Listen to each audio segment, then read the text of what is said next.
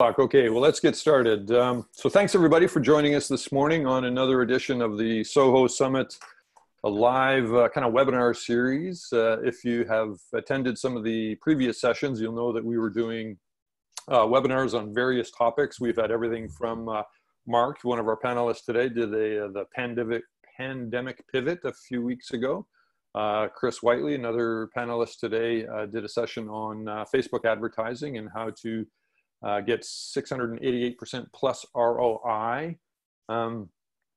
We've had Roger Darby and a few others, but it's been kind of webinar style. So we decided to change it up this week and do a panel discussion or a panel kind of Q&A. So when you registered, you submitted some questions and we've got those all listed up for our panelists today. We've got some great questions.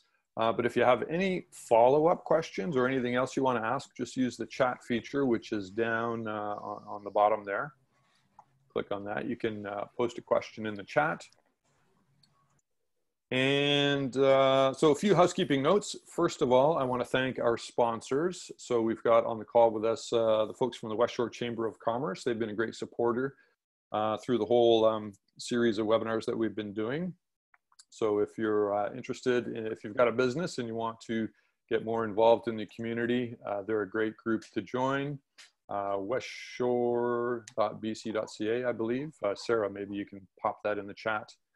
And they're doing lots of wonderful virtual sessions on Zoom as well.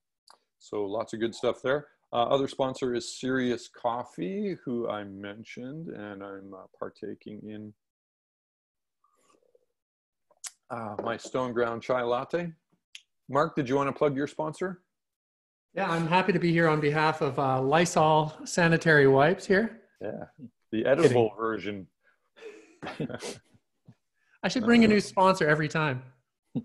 So just wanted to say for Serious Coffee, they're the Millstream Village location over just across from kind of Home Depot and Costco over in Langford here. They're open from 7:30 a.m. to 4 p.m. every day. So go on over and say hi to Paul and grab a beverage. What else? So coming up next week, so we do this every Thursday at 11, free webinars. Next week, we've got Isabel Mercier-Turcott, who some of you may recognize. She was a keynote speaker at SOHO. And then the week after that, we've got Hugh Culver, who was the keynote speaker at last year's SOHO Summit in October. And so a couple of great speakers there, and information about their session is on the SOHO website. So if you go to sohosummit.com, more information about that.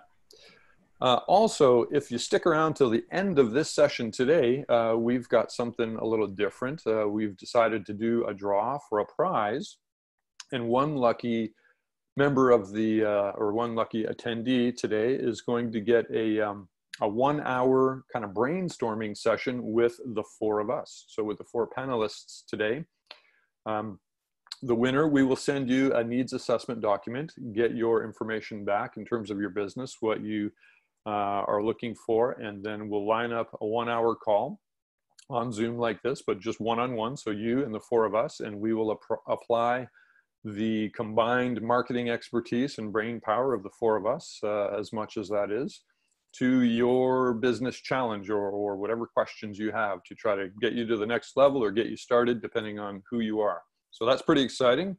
We're going to do a random draw at the end of today's session, so hang around for that. What else? So we're live on Facebook, and I mentioned, use the chat function for any questions. So let me just see what's coming in there. A couple of things. Awesome. And then I saw, Sarah, you put in some info about the chamber, so that's excellent. All right. So let's get started. Before we dive into the questions, let's just do a quick little round robin there, and I'm going to have the panelists introduce themselves. So let's go, ladies before gentlemen. Catherine, you want to introduce yourself? Yes. Hi, I'm Catherine Hamilton, and I'm very pleased to be here today. So thank you to Chris and the group and everyone who's attending. My focus is on an ideas catalyst, and I help make good marketing plans great. And I've been a marketer for about 25 years, and I have a passion for content, which has been exciting now because there's a boom in creativity that we've been seeing as a result of COVID-19. So we've been leaning pretty hard into that. Awesome. Thanks, Catherine. And Mr. Stoiber, over to you. Hey, I'm Marc Stoiber. I'm a brand strategist. And yeah, I'm super stoked to be working with Chris and Chris again. And yeah, looking forward to lots of questions. Awesome. Thank you. And last but not least, Mr. Whiteley. Hey kids, I'm Chris Whiteley. I'm the web Swiss Army knife at BOS Interactive. So my job is basically to try to figure out how to fulfill the needs of all of our clients. A lot of times people come to us with some really interesting technical challenges, and it's my job to kind of go out and reverse engineer kind of what's happened through other campaigns and try to replicate that success for our clients. It's a lot of fun. It's a lot of challenge. And I look forward to chatting with everybody today. Awesome. And you're the only one of the four of us with a whiteboard behind you. So you look my best friend. All right, so let's dig into the first question. So we've got a bunch, and I've kind of categorized them based on the different people that we have on the panel and the expertise. But there was a few that came in for all of us. And so the first one is to all panelists, and it's a general question, but it of course relates to what's happening in the times that we find ourselves in now. And so that question is, can the panel share the collective view on the new trends and marketing in the post-COVID world? So we're not, I wouldn't say we're in the post-COVID world yet. I guess we're in kind of phase two, or the beginning of phase two, according to what Premier John Horgan announced yesterday with the loosening of the restrictions, I guess, on what we can do. And some businesses are opening up. So if anyone saw that, it was kind of interesting to see what's happening. But I assume this question is kind of more around what we're doing for our business and our clients and helping them and looking at how things are going to change. So I know we've all talked about this at various degrees already. So Mark, do you want to get us started on that one? I hate the word pivot, and I use it all the time. However, I heard something great from Ian Chisholm, who is a smart dude, works with executives, coaches them. And he had a story in Douglas magazine here in Victoria, and I'll throw it up on chat when I'm not speaking so folks can read it.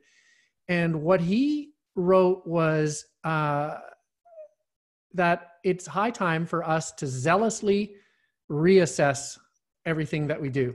And I thought that was brilliant advice, not to pivot, because you don't know what you're going to pivot to. But everybody knows the old 80-20 rule, where 80% of what we do only generates 20% of the income, and flip that around. But to reassess exactly what is making us money, what we have the most fun at, and what people seem to respect us for.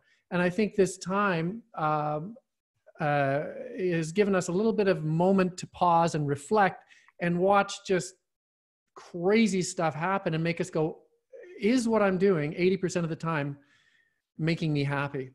So, you know, I think it's a very good time to be zealously reassessing. And I'd say that's the number one trend that I'm seeing. Definitely, I would agree. And I would say that we're all seeing and doing that. I know we certainly have been reassessing lots of things and spending more time on those things that are more valuable and of value to our clients, and certainly anything online. So our business lends itself to what's happening. And we quickly, I guess, pivoted from doing live SOHO Summit speaker series sessions to webinars like this. So that was kind of an easy pivot for us, but I definitely see that happening more in the future. And in fact, part of the I don't know how many point plan that John Horgan announced yesterday, one of them was that there would be no conventions or sporting events. I don't know if you mentioned sporting events, but no conventions or rock concerts this year. So no live events with large numbers of people. So of course, SOHO Summit was one of those conventions. So we will do an online summit. So that's kind of an easy marketing pivot. But yeah, let's get some other perspectives. Catherine, what are you thinking and what are you seeing? Well, what I'm thinking is, as you said, we're not through it yet. So we're all going to continue to move through these periods of shared adjustment. And we're also not out of it yet with, disturbances in supply chain distribution. We got less physical distribution. We've got more competition online. So things are going to remain hairy for a while. What I've been really focused on is brands and creating authentic connections. So building your audience in the ways that you can now. Maybe you were used to face-to-face or making your connections in a more physically direct way, but thinking about how you can make those connections in new ways and really build trust and add value for your audiences. So connection will continue to be a theme as we move through this. Connection and authenticity for sure. Yeah, I know authenticity is kind of a bit of an overused term, but I think it's more true these days. Is that there's just more communication going on in general. I mean, even with our neighbors, we've been getting to know our neighbors more, and that extends all the way through right away, talking to clients directly, and even phone calls and stuff, rather than the emails that we used to do, just to really get a sense for where people are at in their process and how they're doing and how we can help. So we have to keep doing that. Like, buyer behaviors in flux, as we know, and it's not going back. And so, so we have to, as business owners, stay connected to where people are at as we're moving forward, because buyer behavior is going to continue to stay in flux and change and move, and it's not what we're used to. So yeah, it's every day is a new day, isn't it? Chris, how about you? What are you seeing? I kind of mirror exactly what Catherine was saying there. As we kind of move from being local businesses to more global businesses in terms of coming online, the competition gets a lot more fierce. We need to be able to stand out. And for me, I think the big takeaway for going forward is needs to be service. People say, well, service, customer service, but I would like to take that to almost like the word servant. We need to really take care of our customers now more than ever, just because people are really branching out to try to figure out how are we going to deal with things in this world. And it's those people, those businesses who take that kind of that servant mindset to help their customers to maybe build better relationships, build communities. Those are the ones that are kind of going to strive after this, kind of the new normal comes back into play. So it's really important to be building those relationships, both new and old as well, right? So that's, I think getting into that is critical at this point. Indeed, and it's interesting that you use the term serve, because just looking at for the session next week with Isabel Mercier, the topic or the subject of her session is helpfulness is the new hustle. How to rapidly grow your business impact and influence any economy by serving, not selling. So yeah, definitely that leaning towards serving and providing value, but I think more serving, not selling. So definitely the way things are going. All right, so that was a kind of all general question. So we're going to get into some of the specifics now, and like I said, we've broken them down, kind of categorized them by topic area. So Catherine, we're going to start with you again, so get ready. Okay. The question is, always looking to improve my content marketing game. What are you seeing is working now? And on the flip side, what worked in the past that isn't effective now? Okay. Yeah, the great question. I think what's always worked is providing value. And Anne Hanley, if you know her, she's my content hero. She says the best strategy is a story. And what hasn't changed with COVID-19 is your purpose and your what she calls your hero, but your customer. So audiences now want to know that you understand their problem and they want to like you. So those things are continuing. And what we need to do now is deepening relationship with existing customers. So as we talked about that connection, showing long-term leadership. So how is your business and your brand lifting people up now in this time and as we just going forward? And then something called meaningful relevancy. And this doesn't need to be all serious, and those are big words, but you know, what came out recently was Heinz with their puzzle. Have you seen that? I think it's brilliant. They've created a puzzle. It's all red pieces. It's a Heinz red.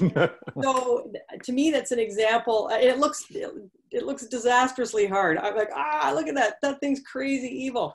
But I love that they took, you know, we're at home puzzling, you know, we're social distancing together. They've woven in their brand red. They've created a shareable campaign. You have to say who you'd be doing the puzzle with. You submit that. It's being shared everywhere. And so that is meaningful in fun and playful ways, and it's relevant. So thinking about those types of things for your business. As far as what isn't working now, I would say that content's effective or not. It really depends on the tone and the value against the existing backdrop of Corona. So if your content doesn't match or doesn't align with what's happening now, or the sentiment that people have, the fears, the concerns, then that content or that marketing activity is not going to land now. So it's situational. Awesome. Okay, thank you. Next question is for Mark, and it is, how do we keep our brand strong in a time when our products and services are less consistent than we want them to be due to supply chain and labor disruptions? So that's a pretty interesting one, because yeah, indeed, depending on the Why did Catherine get the easy one? Yeah, now let me just go into supply chain for a while. Well, let's just, I mean, those are, every business is experiencing different challenges. So supply chain is one for sure, labor disruptions, you know, clients, you know, the economic hardship that customers are facing. But so the general question, how do we keep our brand strong in a time when products or services are less consistent, and just what's happening now? I think the question behind the question is, if you're used to delivering rubber boots in one day and suddenly you got to deliver them in a week, are people going to like you less, right? Is that kind of it? Sounds about right. I think so. Well, I can tell you that if to provide some context, the question came from, I think it's a food truck. Mm-hmm. So anything where there's food involved, but I think a food truck seems to be, at this point, would be a good business to be in, because you're not a restaurant, you know, you're out, but then of course they have the supply chain and labor issues. So maybe if that context helps. They can't put pickles on the hamburger this week is what's coming out, right? Yeah. Yeah. I think there's a couple of things. One, you have to have a sense of humor, which I think is vital in lousy times anyway. And I think with a brand, you can be a brand that's very, very serious, or playful, or makes people sad, makes people angry. You know, there's a different type of brands for different types of emotions. However, I think at a time like this, when people are in a crappy situation and they're going to a food truck, say, let's pull the food truck out. They're going to a food truck. They are in a state of mind. They have an expectation, and that's one half of the brand. The brand is two things. One is a promise that you make, and two, an expectation that people have. So you might want to dig into, what expectations do they have of you? Now, it might be that they want the pickle on the burger, and some people might be pissed off if they don't get the pickle. However, I would be willing to bet that people just want to get out and see other folks and remember what it used to be like to get good food. And they might not be too fussed. There's another thing that you can add to this. So they might not even be too stressed about the pickle. Or, you know, in the United States, Wendy's doesn't have meat anymore because of the meat plants shutting down. So it's meatless at Wendy's. That's a bit of a stretch for a brand to go all meatless, but hey, we could all afford to lose a few pounds and live a little healthier. So maybe you can make lemonade out of lemons. Where's the beef? Exactly. So that's just like Thomas said. Thomas, you kick in here. So I think a sense of humor could really, really help. And I also believe that communication above all. If you come right out and go, hey guys, if you haven't noticed, things are a little bit weird right now, and our pickles are being delayed. So we are now putting marshmallows in instead of pickles on our hamburgers. You might want to try them. It's really weird, but we'll throw it out there. If you can show innovation, ingenuity, something new, something to give people a smile, they might forget that they're ticked off about no pickle. So I think that there's an ability to leverage elements of your brand. Hey, we're a food truck, so we're about a good time. We're about having fun. We're about having a laugh. Try to remember that and try to work your way past the, oh no, we don't have buns this week, or we don't have pickles. And you know, leverage the elements of your brand, the fun, the making people happy, a place to gather where there normally wasn't good food, a food truck, for example. Leverage that. Try to remember what people like about you. And you might be able to go past the little owies that we're all experiencing, like that we don't have pickles this week.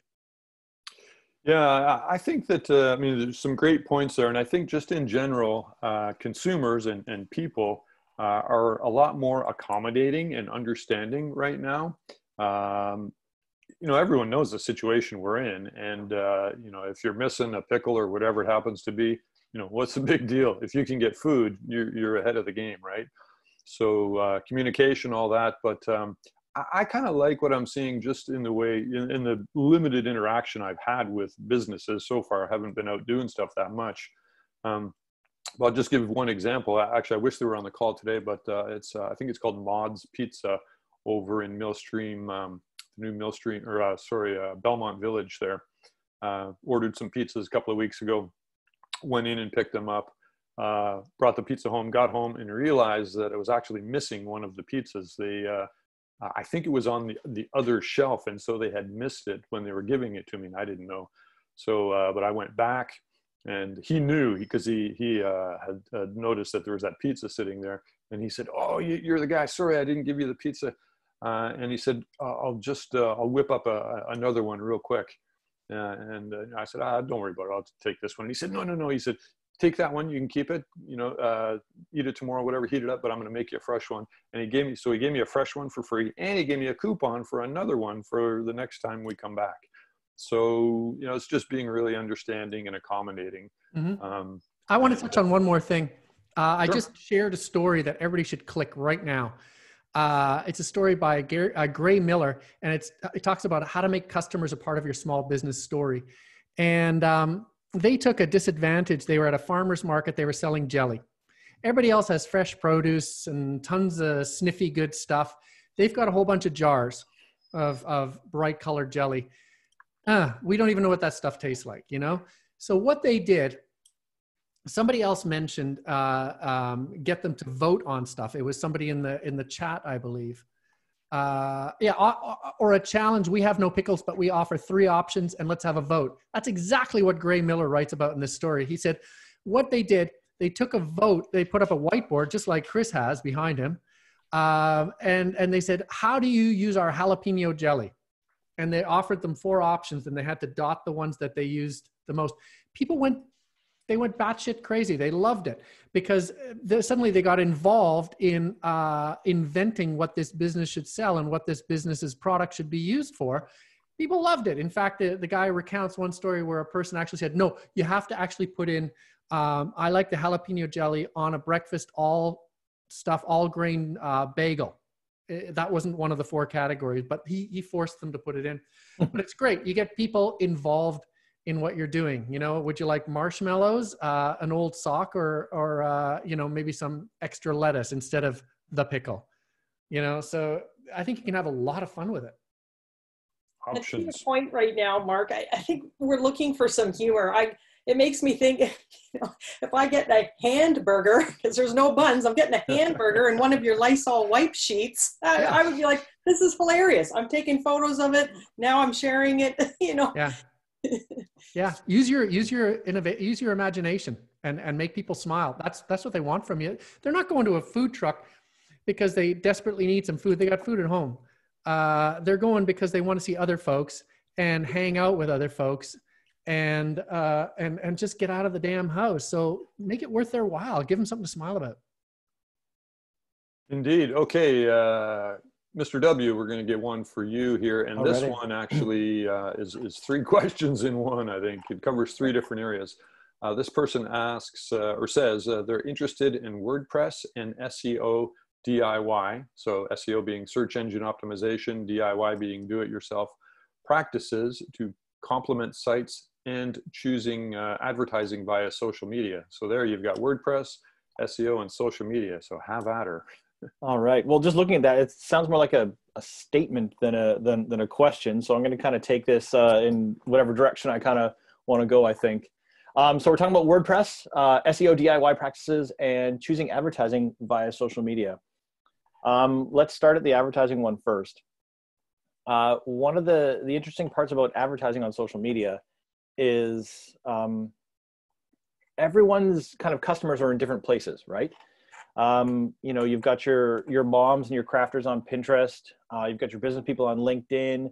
I don't know who the heck hangs out on Twitter. That's kind of just a hodgepodge. But you really need to understand where your customers are first and foremost before kind of choosing any kind of advertising platform. From that point on inward, you need to know who your customer is, right? And that's where this comes into that whole customer avatar kind of situation. The beauty about things like Facebook, for example, you can segment your customers in so many different ways that if you know your customer, you can kind of cater directly to them. And I think that's critically important instead of just kind of throwing this blanket advertising message out in the world. And that actually brings me back to the SEO DIY practices. It's the same type of philosophy, is you need to know your customers. A lot of people think of SEO as a technical play, right? You know, I've got to have all these backlinks. I've got to have all these on-page SEO parts and pieces. That's not really the case anymore. I mean, if you're doing SEO for companies in super high competitive niches, then yeah, you need to know that technical stuff. But if you're doing SEO from a DIY kind of level, you just need to know your customer. You need to know what they need.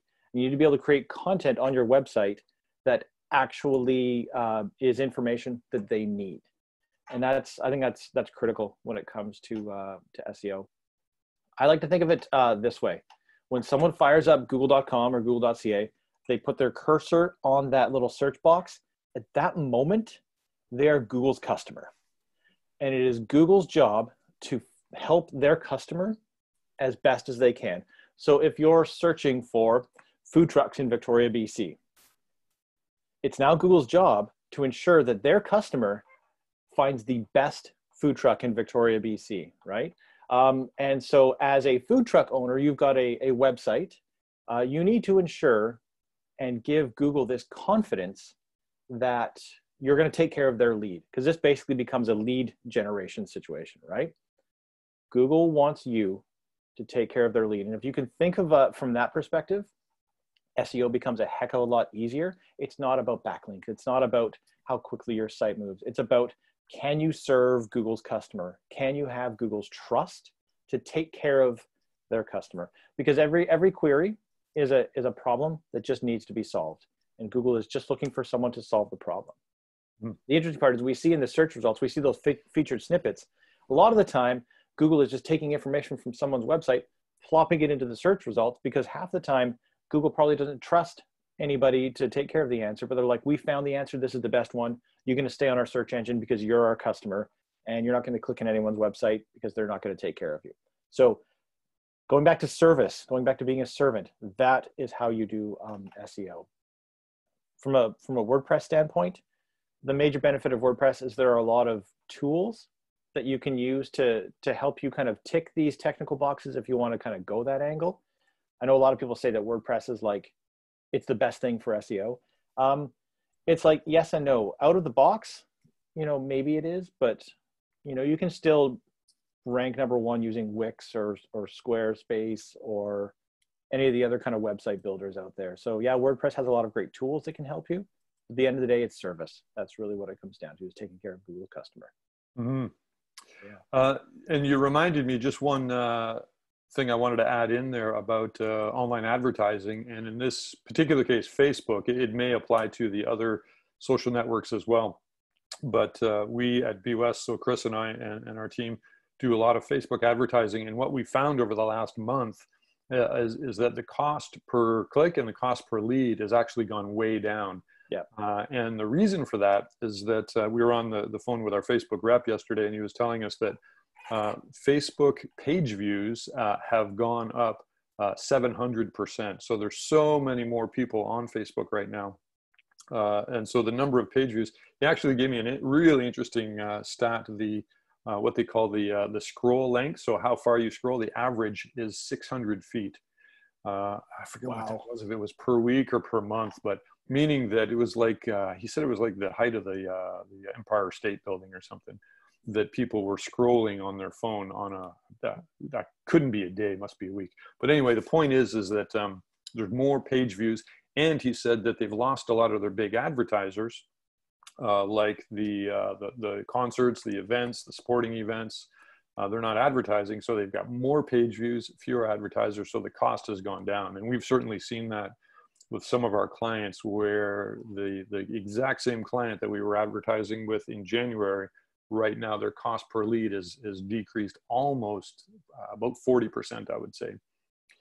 So it's a good time to be advertising on Facebook if you know, you're so inclined. All right, I want to throw another question out for the panel, and this one is a good one because I think it applies to probably all the people on the call, because I think for the most part we're local businesses. And the question is, what is the best way to communicate that patronizing local business is the way to go moving forward after COVID-19? And my personal opinion is that one of the many effects the pandemic is going to have on society in general and economies, and I think especially Canadian economies, is that things are going to get more and more local.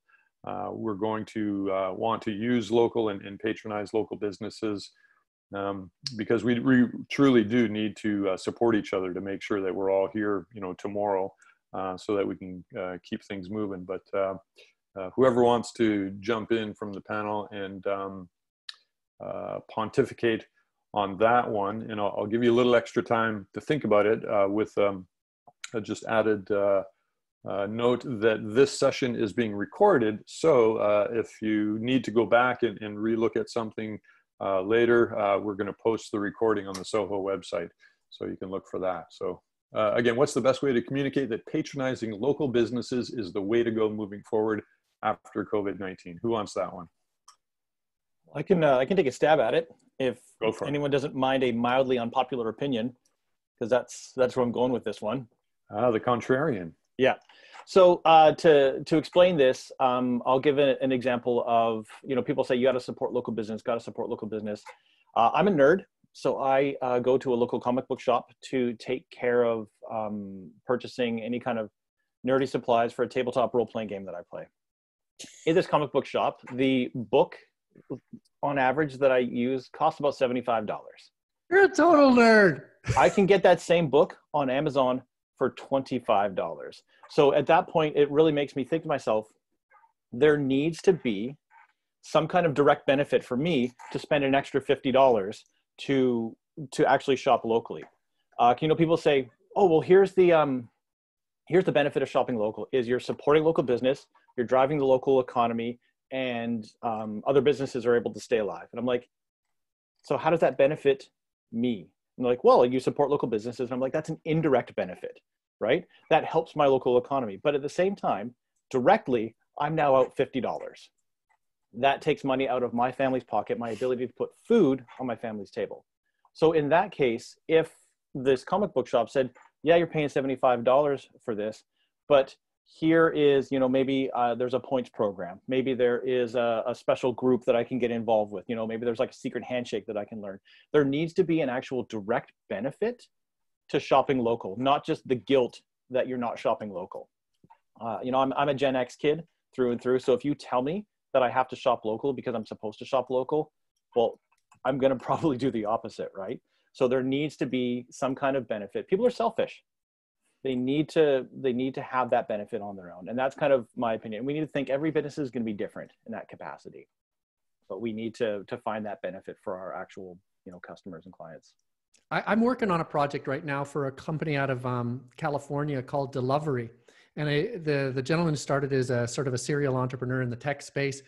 And his deal is that as we see all this consolidation of companies and monopolization by companies like Amazon, things are getting a whole lot worse for local business, because you just can't compete with Amazon as far as price goes, as far as sort of all the bells and whistles that Amazon offers. So he started a service, or he's starting a service right now. It's in startup mode, called Delivery, and essentially it is putting local businesses on an even field with these monsters like Walmart and Target and Amazon as far as online service and delivery goes, because small local businesses suffer because, one, there's so many of them and it's hard to remember one website. And even if you do go to a website of a local downtown business, probably they won't have the delivery terms that Amazon does. They won't have the prices that Amazon does. So this guy's trying to put them all on a level playing field, sort of an aggregation and a fair market as opposed to a free market, which free market enables businesses to fall through the bottom of the net as well. But one thing that we went through totally reinforces what you just said. You need to remember there has to be a selfish benefit at the bottom of it. So if I want to buy from a local business, I have to be able to find a place that competes with Amazon where I can find all these local businesses, the equivalent of walking down a back street in Europe and finding all these cool little shops that I wouldn't find on the main street, which is Amazon. And I have to selfishly be able to order as easily as I would on Amazon. So, I would pay a little bit more money, although there's a breaking point for loyalty. But you have to, if you're going to charge more money as a local business, you have to offer something that the bigs like Amazon could, that you could compete with them, or something so unique and different that the bigs just can't compete. So offering a selfish benefit first, because people will say they shop because they're altruistic and they feel that they're investing in the social good, but at the base of it all, we're all selfish. Well, I know my wife had recently suggested that we, instead of going to Costco for our meat, because it's scary there, that we order from Berryman Farms. And I said, okay, that's great. It's a local business. That's awesome. So she looked at it all up and she said, okay, it's going to be more expensive than going to Costco. And I was like, nope, not at all. But then my wife actually, I went to the website and checked it all out and tried to figure out if there was a direct benefit to me. My wife came up with a direct benefit for me. She said, well, listen, we don't have to go to Costco. We're not going to risk, being, our social distancing.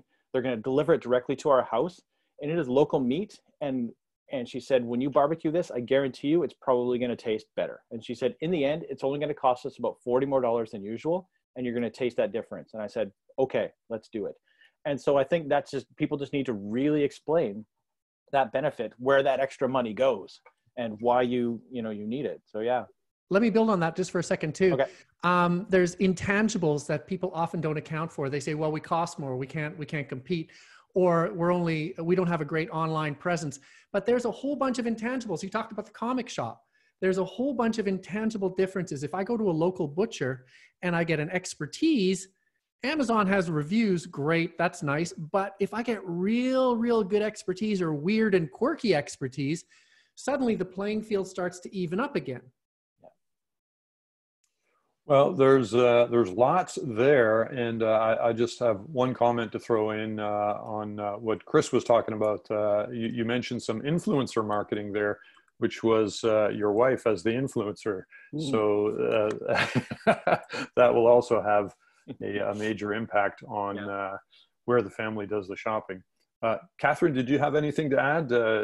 Yeah, I agree with both Mark and Chris. I mean, what I was going to say was really going to support that, in that I would rather see spending less time on, pounding patronized local businesses drum, and more time on the compelling reasons to choose those businesses, highlight the businesses, the interesting things that they're doing, the ancillary benefits that Mark and Chris talked about.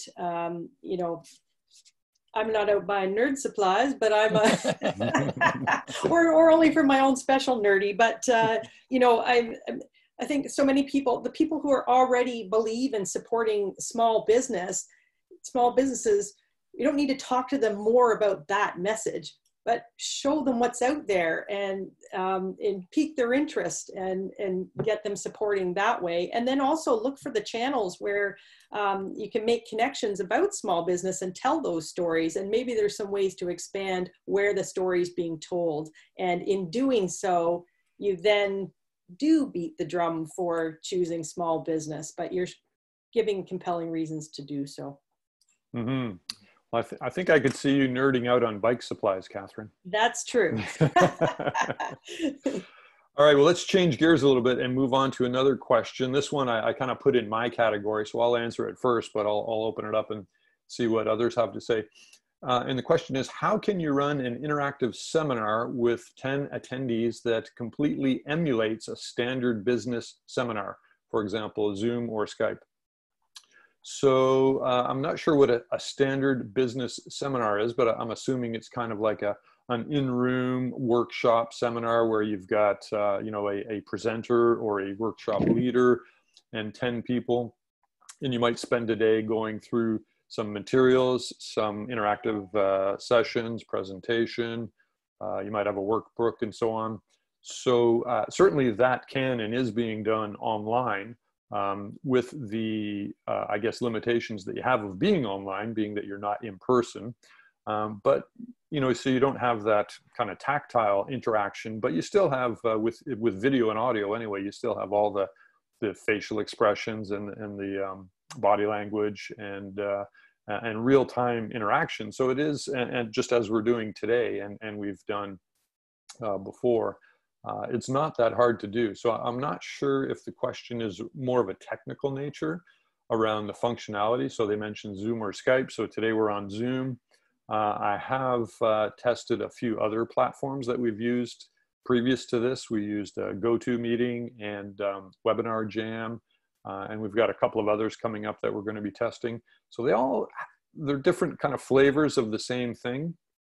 And it sort of depends on what you need for your business, because some of them have really slick kind of communications and marketing applications embedded or built in. So automated email streams for follow-up and so on, polling, all kinds of good stuff. So far I've found Webinar Jam is probably, as far as the complete package, Webinar Jam has been the best so far, and we may end up going back to that. But there's a few others that I'm going to be testing coming up, because in addition to or outside of just these weekly webinars, we're going to do SOHO Summit as a complete virtual conference, so an online conference. And there's another level of platforms that enable that interaction where you've got a speaker and then maybe you've got breakout rooms where you can actually do separate individual workshops, and there's lots of other built-in interactivity. There's polls, there's questions, there's lots of different things you can do, and there's kind of a networking function built in as well. So if the person who asked that, what other webinar platforms are you going? There's one called Virtual Summit that I'm going to try. And the other is WebEx by a company called Citrix. They're a huge one. And actually, I just tried Microsoft Teams the other day. I was on the receiving end of that. So somebody who I had a session with, and I wasn't super impressed with that. But yeah, those are the ones I'm testing. So I'll open it up and see if anyone else has some thoughts. And I'll also throw out something we were talking about earlier, is that people may be finding that there's a bit of webinar fatigue happening right now, just because of the amount and volume of these kind of, like what we're doing, free webinars happening. So there's so much to choose from. It's funny, there's actually another one that's happening right now that I wanted to attend. Of course I couldn't because I'm hosting this one, but it's being recorded, so I'll listen to it later. But there's just so much going on that I'm sure there's webinar fatigue, because people want to they have work they have to do, or they're just kind of tired of sitting looking at some talking heads. So anyway, I'll throw that open to the three of you and see if you have anything to add. Can I just throw in one thing real quick? Sure. I wonder, we're all trying to replicate live meetings or seminars using a digital platform. And I think that's great. And I think it's getting better. However, I wonder if we're all, you remember when, or still happens, when veg food came out and guys like Eve's, they said, we've got veg hot dogs and veg hamburgers. And you're going, why don't you just make good veg stuff that hamburgers and hot dogs aren't? Why are you trying to imitate what's already being done really well? And, you know, I know they're a huge success, but I just want to use it as an example. I wonder if now is the time to look at other media for doing information sharing like this. Maybe there's stuff that folks are ignoring. Maybe by trying to replicate something that works really, really well in a boardroom by just making it digital, maybe we're missing the real opportunity to try something different. I don't know. Maybe, you know, audio podcasts, or I don't know what. I don't have the answer. It just struck me that maybe it's a question we should be asking. Are we trying to mimic something that works really well digitally? And can we do a good job of it? You can do podcasts by audio. Audio podcasts. It's true. I sometimes I get my messages out with a passenger pigeon, right? I tie things to their legs and send them out. Yeah. Podcasts are the I was gonna say podcasts are the veg version of the video casting, right? Yeah. Totally. No, just to pick up on your point, Mark, I totally agree that a lot of what's happening right now, I mean, we're in a whole version of flux right now, and we don't know what even tomorrow is going to bring or what's going to come out of it. But I'm absolutely positive that a lot of this change that's happening is going to be for the better. And we're going to have these aha moments like, wow, why weren't we doing that a year ago? This is great. This is so much more efficient and so much more productive. I did notice one thing, and there's probably many stories like this already, but some of the big banks, I think RBC and BMO and so on, because everyone's working from home now, they've had to close a bunch of branches, and they've only got one branch in every certain area that's open for people to go into. They've already said, wow, we had no idea that we could actually still do business with so fewer branches. So, I mean, it's going to be a bad thing for some folks because they may end up losing their jobs, but a lot of branches are going to close, and you're going to be seeing a lot more online banking with maybe just one big branch where people can go in. But I think that's going to be true for a lot of businesses, is they're going to realize that, hey, this working from home thing is actually pretty good, and people are productive, and maybe they're getting even more done and they're happier. So yeah, do we need all this office space? Probably not. Do we need all these parking spots for employees? Probably not. So a lot of good will come out of it, I'm sure. Did anyone else have anything to add about that? We kind of went off on a tangent there. It was about doing seminars by Zoom, but just the general kind of technology changes and adjustments that we're making. Okay. Let's see. Let me throw another one over to Catherine. This is another writing related one. So somebody said that they had written a book targeted to business owners, and could you share a few thoughts on how to best leverage that content? So if they've got a book, obviously they've got tons of content. So, certainly Mark, actually, you could probably pipe up on this one too, because you've written a couple of books, but yeah, Catherine, any thoughts on that? How to leverage? Yeah, absolutely. I'll say a few things, and then, yeah, Mark, please jump in. So first, congrats on writing a book. That's awesome. And the great news is the book is your pillar. So that's your main piece of content. And now you can get really creative with the micro content. And, you know, by pillar, think of it as a turkey dinner. You cook the turkey, and so now the micro content is your stuffing, your potatoes, your carrots, and your gravy. So you're going to figure out how to use all the accompaniments in a way that you can share your book. So a couple thoughts there. Get targeted. So what kind of business owners specifically? Is it small, medium, etc.? So figure out who your target is and answer the questions, what keeps them up at night, which I'm sure that you've done in the book. So that's part of what you can start sharing. Go where the business owners are, provide value, be part of and spark conversations where the business owners are, and then have a look at what your competitors are doing in the space. There's nothing wrong with emulating and learning and seeing what they're doing and applying it to the strategy that you're going to create. And then look as well at ways that you can share your information about the book, a live virtual reading, answering questions, doing webinars. I know we said that there's fatigue, but I feel that if people are interested in a topic, then they're going to join your webinar. And if you've got one person, 5, it doesn't matter on the count. You've got interested people, you've got an audience. So those are some ideas, but Mark, you have books and have shared that content. So maybe over to you. Yeah, I'm absolute garbage at promoting my content. My only advice would be to get smart people who are not you to promote your content for you. I had Chris and Chris go under the hood of my website, and they discovered that it was just a horrible leaky bucket of wasted opportunity and, misshapen notions. And then they said, you got these books. I'm like, yeah. And they said, how are you making money off of them? I'm going, I'm not. I don't like making money because I'm a not-for-profit. And so they said, how about we make some money off of books, and how about we promote the books? And I said, I've tried all this before and I'm absolute garbage at it. And I think it has a lot to do with trying to understand what people want by looking at it from your perspective. Your book's your baby. And so you assume what people want from the book. But I have Chris and Chris look at my book and they go, we should do this and this and this and this and this and this and this. Never thought of any of that, even though it's exactly the same advice I give my clients. So go figure.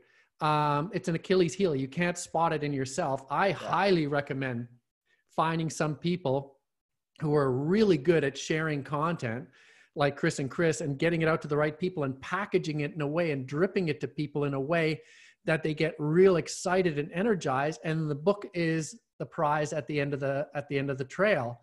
But they've gone well above that too. And they've built a course around it and all kinds of stuff. So it's super exciting. I would have thought of none of it if I was left to my own devices. Thanks very much for that. Yeah. Go ahead, Chris. Thanks very much for that plug. It was totally unplanned and unattended for it to lead there. But I did want to say, actually, it's so interesting. I was looking over on my bookshelf to see if it was here. It must be on my other bookshelf. But I think it was your first book, Didn't See It Coming, that I read probably at least 5 years ago, if not more, which was awesome. But it just occurred to me that isn't that so apropos for the current time we find ourselves in? Didn't see it coming. So if anyone on the another call thing I didn't think of wants to get a copy, go to marcstoiber.com and pick up a copy of that. But it is perfectly apropos for what's happening today. Sorry, Chris, I cut you off there. What were you going to say? That totally disappeared, but actually it led me to another thought that kind of more related to the question about kind of getting that content out there in regards to Mark's book. Because you actually lent me a copy of Mark's book Maybe that's what it is. No. And I gave it back to you because I read like the first couple of chapters and I'm like, I have zero interest in this. Sorry, Mark. I went through it. I was like, I'm just not interested in this. And then I met Mark. We went to, did some events together, and I ended up getting, I don't know how it happened. I ended up getting a copy of Mark's book, and he's like, oh, let me sign it for you. And he signed it and gave it off to me. And I was like, well, then I read it afterwards, and I'm like, well, actually, I enjoy this now because I know Mark a little bit better. I understand this. I understand his personality. So I think in terms of like promoting a book or your content, people need to know who you are as well. You need to have that, again, that community and have your personality shine, because your content really just on its own might not be that exciting. But if there's context to your content, or again, a story behind it, a background, it suddenly gives it brand new life. And that's like exactly what happened with me and Mark's book as well. Yeah. And now I can't find my copy of the book either. So I think. All right. I'm going to give away 3 copies of my book. First 3 people who write stuff down, I'm going to give away 3 copies. Chris wrote down the website where you can get it, but I'll give you an unsigned copy, which is a lot more rare. For the first 3 people, I'll send and I need your addresses and all that stuff to send the book. All right, there it is. Wow, we're giving stuff away. Oh, we're giving stuff away. And I'll in a car for you. In a car for you. Awesome. Well, it is 11:54, so we're about 5 minutes away from the end of the session. So at the end of the session, as I said, we're going to do a random draw and pick a winner for the 1-hour brainstorming session. But before I do that, I just wanted to again open it up to the floor and just see if there's any kind of closing comments or thoughts that you wanted to share. And at the same time, ask people who are on the call to use the chat function in case you do have any follow-up questions to the original question that you asked, or any other questions that you would like us to address. So, as we're waiting for those to come in, any closing thoughts or things that you plan on doing moving forward?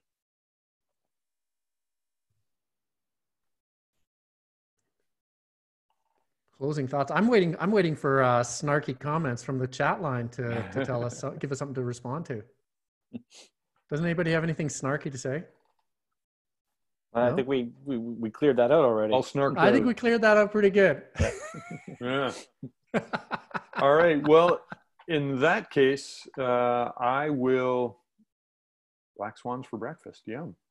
I want to thank everyone for coming on the call to participate today and submitting your questions. I really want to thank the three panelists, Chris Whiteley, Catherine Hamilton, and Marc Stoiber. Thanks so much for coming on and sharing your time with us today.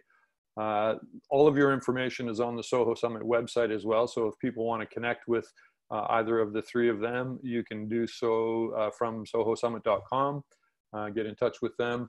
And at this point, so we're going to do a random draw. So I've got everyone in an Excel spreadsheet, and I'm using the randomizer in Excel. So spin the wheel, click a button, and then it's going to tell me which number, which cell, and it is Kristen Yarker. Kristen, are you still on the call? There she is. Congratulations, Kristen. So you are the lucky winner of a 1-hour brainstorming session with the four of us. So I will follow up with you by email afterwards. Hey, yeah, congratulations. I'll follow up with you by email just to arrange a good time for the 5 of us, I guess, to get together via Zoom. And we'll send you that, the needs assessment document. And it looks like you were one of the people that responded for Mark's book as well. So you're going to get a copy of the book too. I just sent an email to Jordan and Kristen and Shirley. Folks, if send me your mailing address so I can pop a copy of the book in the mail for you. Awesome. All right. Well, thanks again, everybody. Have a wonderful Thursday. And don't forget to watch for the recording of this coming out. And then also next week, we've got Isabelle Mercier, 2 weeks from today, Hugh Culver. And with that, I'll say over and out. See you next week. Have a great day. Thank you. Thanks, everyone.